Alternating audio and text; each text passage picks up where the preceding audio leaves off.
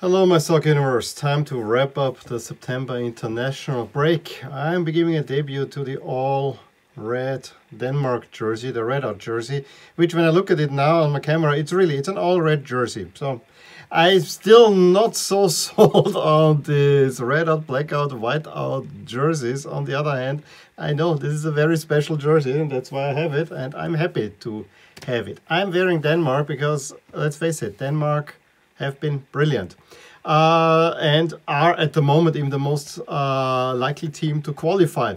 And having said that, here are the 13 teams currently odds on to qualify for Qatar in 2020. In case you don't see that red jersey up here, that's Russia, and back there is Switzerland. I think the rest is rather well visible. In case you are wondering, I explained it once again. Denmark is number 1, 2, 3 to England. Then we go 4 right here with France, Germany, Portugal, Italy. Then Spain is 8, and then we'll start here. Croatia 9, Netherlands 10, and so on and so forth. Just in case you have not been watching my videos. Now, I wanna briefly summarize what was happening in the sense that we're going to look at the expected standings, or how things might pan out, who is favored, where is each group standing in a way, and that will make probably then an overall, gives us an overall picture on World Cup qualifying. I will also then at the very end reveal the winners and the losers of this international window, because some teams have made really good progress and some teams have just stood still, and we need to honor and mention either of these two. I would say let's get started with Group A, and I will be switching back and forth now between expected and Kirkers. I will first talk Kirkers. And Group A, we have Portugal just 2 points ahead of Serbia, both level on points. So it seems kind of close, but you already seen the chances for qualifying. 90% for Portugal, 40 only for Serbia. Portugal has a home game coming up against Serbia, so that's a big one there. And if we go to the expected standings, you see that Portugal is so much higher rated that they are odds on to go through. Yes, they had a little setback with the draw against Ireland at home. However, Portugal also only drew Ireland, and that's how it goes. The most remarkable part is that Luxembourg is still very much ahead of Ireland, although Ireland now picked a point, another point against Serbia. Probably should have gotten one against Portugal. Still Luxembourg odds on to finish third. Kind of shows you how bad Ireland at the moment is, which is a little bit sad. The most roller coaster group in this was, of course, Group B, where at the moment we have Spain 4 points ahead of Sweden, with Sweden having 2 games in hand. So Sweden, with those lost points, is still ahead of Spain. However, Spain has a home field advantage against Sweden, and that's why Spain has it very much in their own hands. And that's why, if we go expected standings, and also here you see they're very much also favorites to qualify. Very interesting is the graph of how things have been progressing. That you can see after Sweden beat Spain, and most importantly, first World Cup qualifying loss, over 60 games for Spain since '93. Sweden were thoroughly in control of the group, had a game off. Spain won the remaining 2 and Sweden lost to Greece, and now we're back almost to square one. I mean, there's not much change. Spain increased a little bit, Sweden also slightly increased, but you know that the gulf between those two switched twice completely around, and now Spain is in control of this group again, but it will be a tight one. And I think Greece has been giving both teams trouble already, taking points, so nothing out there is a given. And also the other teams are always capable. I mean, Spain's win against Kosovo yesterday was not a comfortable one. Group C is a two-way race between Italy and Switzerland. With all due respect to the other teams, those two are the class of the group. And yesterday, with Switzerland losing points in Northern Ireland, Italy very much set. Now, it's probably might come down to the home game Italy against Switzerland, where I think whoever wins that one will go through. A draw, I don't think that Italy might want to have a draw, because you have the last game in Northern Ireland. I think if I was Italy, you should beat Northern Ireland any day of the week. There's no question about that. However, especially in November, and you know, as an Austrian, we have had many bad results there late and so on. You never know. The weather might get ugly and so on and so forth. Wrap it up before. That's all I'm saying. You need to, if Italy wins the next game against Switzerland, everything should be done and thus because goal difference is so much in favor of Italy. Could be done even before that if Switzerland doesn't pick quicker points, but you know, they have rather manageable games coming up. But Italy, the class of this group, you see 2.5 points expected going forward, so that seems rather comfortable. Moving on to Group D. This could be a much tighter group, but you see it with Ukraine. Ukraine sitting in second place with 5 draws. Way too many. Finland, with a game less, has a better chance of qualifying. Yes, because they will be ahead of Ukraine. Finland has lost to France, whereas Ukraine twice drew France. This is what hampers Ukraine. If Ukraine could get wins, they could have put a lot of pressure on France. If Ukraine win in Kazakhstan, if Ukraine win against Bosnia, if Ukraine win against Finland, Ukraine is right up there with France. And we'll be talking a neck-to-neck race, but as it stands, France cruising to the World Cup. They just need to maybe bag 1 or 2 more wins and it's done. So rather, it shouldn't be, but it's rather straightforward for France, despite only 3 draws. But you see in the expected standings, you see there is the 2 draws where I said they're drifting. You kind of see it going down, and now they had to win again against Finland. It's almost certainty that they are at the next World Cup. Belgium, a straight lineup. A straight lineup. Yes, they had 1 draw, but ever since, I mean, the big win against the Czechs, Belgium is more or less at the World Cup with 99%. Wales having dropped points yesterday as well did not really help. The Czechs at the moment are ahead of Wales. However, Wales with the home... no, they don't even have a home game. They have an away game to the Czechs, but they're still a little bit... higher rated than the Czechs currently. So yeah, it's back and forth there. Wales still has to play Belgium though, so gotta see. That will be a neck-to-neck. There will be a head-to-head coming up.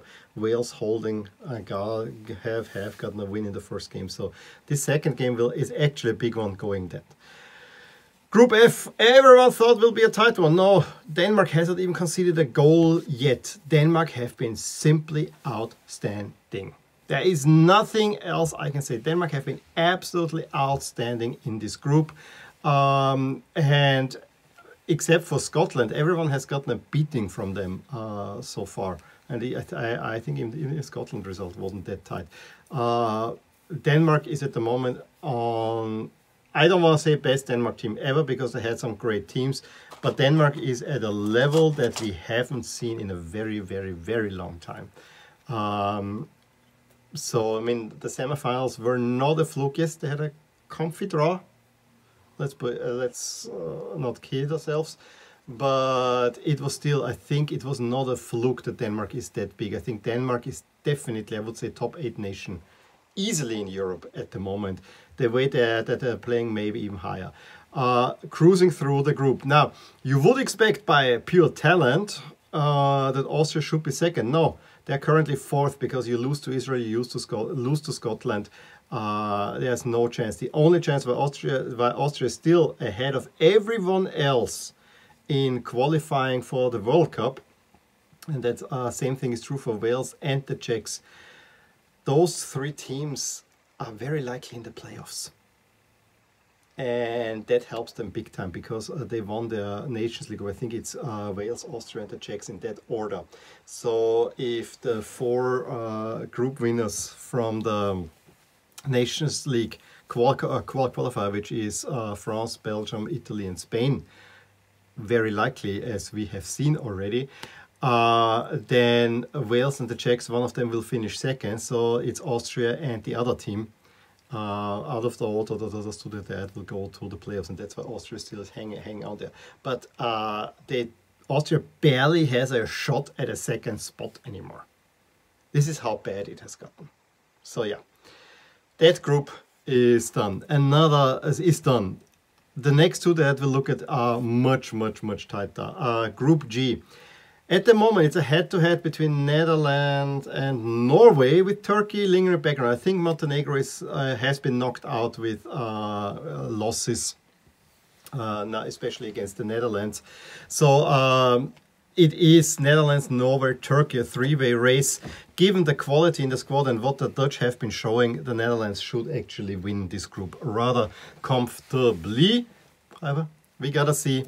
Going forward at the moment, 7.722% is a pretty good chance. Norway have to go to the Netherlands, and potentially a draw is enough because goal difference speaks very much in favor of the Dutch, and Norway and Turkey have to still play. So must win for both of them to have a chance for second spot. If you want to win the group, no, it's a must win for Norway as well. You see Turkey have been losing ever since they had that one, I think a draw at home to Latvia.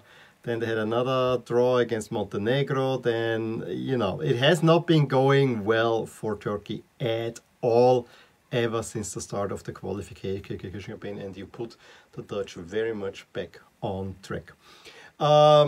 The Group H at the moment is Croatia, Russia, also neck to neck, with Croatia holding the slimmest of margins in goal difference, and it could very well come down to that.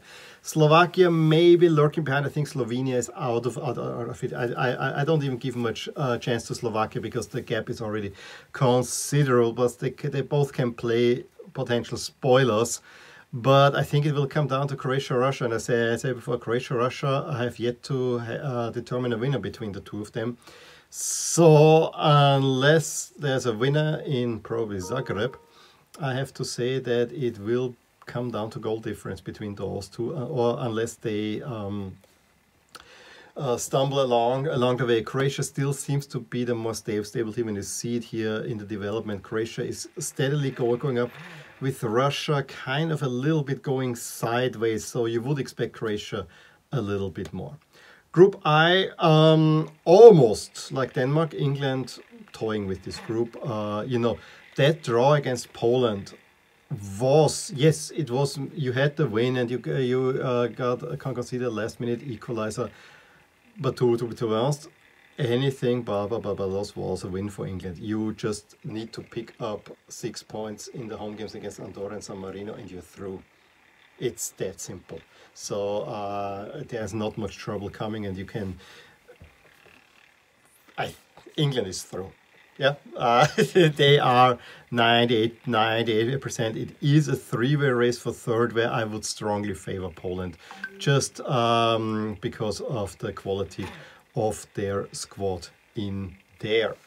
Then the last group we'll talk about is, of course, the Germany group, where before it looked like maybe there's some trouble, but you know, Germany was always going to be the class of this group, because the other teams are simply not that good. Armenia barely hanging on to a second spot, but you already see it in the goal difference how Georgia knocked them back with a 6-0 win. Romania and North Macedonia just cannot find really wins, although North Macedonia has won against Germany. Romania doesn't look so. If I look here at expected standings, I mean, Germany looks very solid in this group. Also rather cruising, and even that one loss looks fine for them. Romania currently just ahead of Armenia, but I think any of these three can still make the playoff spot. Speaking of which, I already explained the situation for the playoff spot. So you see Austria and Czech Republic, because Wales is there in second place of their group. At the moment, it would be the Sweden, Russia, and Serbia the top seeds, Switzerland, Wales, and Poland the next, and then the unseeded teams: Norway, Scotland, Romania, Finland, Austria, and the Czechs. It is not an easy path. I think the playoffs are a chance, but as in comparison to what we had for the Euros, this is a much more loaded bracket, where I think teams I think there could well there could be a surprise because European national teams are at that level. But I would say if I was, for instance, Sweden should make it through. I would say even Switzerland, and then yeah, you never know what Serbia is gonna throw at you. It just many things can happen there. So to end this video, I would say let's reveal the top 10 losers, and I'll say and how much percent chance they have lost during those last 3 match days.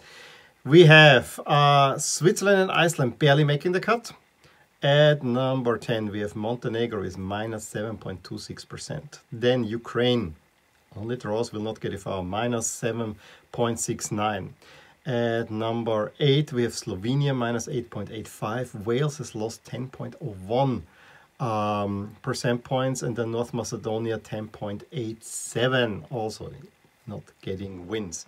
So we are now in the top 5, and for me a little bit too low. Number 5 is Austria with 12.06% points lost, probably because Denmark was already quite ahead, but you know, it is a big loss. Slovakia 12.82, yep.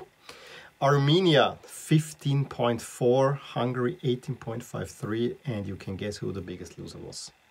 By far the biggest loser of these 3 is Turkey with minus 25.9% chance lost of qualifying for the World Cup. Now, on the positive side, Romania and then France barely making cut. At number 10 we have Russia with 4.72%, won, not too much. Italy also just a little bit won at number 9, 88.41. Norway over 10%, 10.14. This is down also to Turkey going down. Denmark, they were already high, so only 10.95% won. It's not too much, and similar you can say for Belgium at now number 6, 11.04, and Portugal at 11.55. England have made they played their 2 biggest rivals and got points out of them away from home, so 14.19%. Also goes in this category. You were already high, and now you even push it even further. However, the 3 biggest winners in order, and they are all over 20%. Croatia, 20.98%. Pretty big winner for them. Wins over Slovakia, wins over Slovenia, and a draw as Russia. I think is a very credible window. These were 3 triple games that Croatia managed quite well. As I said, it might come down to goal difference, but I would trust Croatia to go through. And then the Dutch. At number 2, 22.51%, not higher because it's still kind of a 3-way race. So there might be a little bit trouble. The winner, Germany, 25.58% gain. You beat the closest competitor, you go up goal difference. You can cruise now to the World Cup and maybe go for a title win even there. So yeah, that's it for the international break in September. We have the next one at the beginning of October. I'm actually looking forward to that because, to be honest, I really like how the pace is a little bit slower for me making the videos and also for watching games. It's not so all full on. It's 4:45 in the evening, and if I have some luck, I get a little bit of the early evening games. So I actually like the pace. The next international break, as I said, will also feature the Final Four of the Nations League in Italy, which will be very exciting. As far as I know, the semifinals were Spain against Italy, so rematch from the semifinal at the Euros, and at the time of the road, this was the number 3 against the number 4 for team. How things have changed in Belgium against France, 2 disappointing teams at the Euros for the second final spot, so that might also be very interesting. I still would tip France to win that one because I think they have quite some stuff to prove, so maybe get a title, but Italy at home, maybe we'll see. That will be also exciting. So yeah, as I said, that's coming up from for the next international break. Exciting, I have to say. As I said, I really do not hate the international break, and I always love to get my national team jerseys out. And yeah, there we go. Let me know what you think about where the groups will be going, where you agree or disagree with me. Give me a thumbs up if you enjoyed this video, subscribe to my channel if you want to see more, and I will talk to you soon. Bye. Hey, just in case you enjoyed this video, here are some videos and playlists that you actually might enjoy too. Also, please consider following me on social media and actually subscribe to my channel so that you stay up to date with everything that happens in my soccer universe. And with that, have a wonderful day. Bye.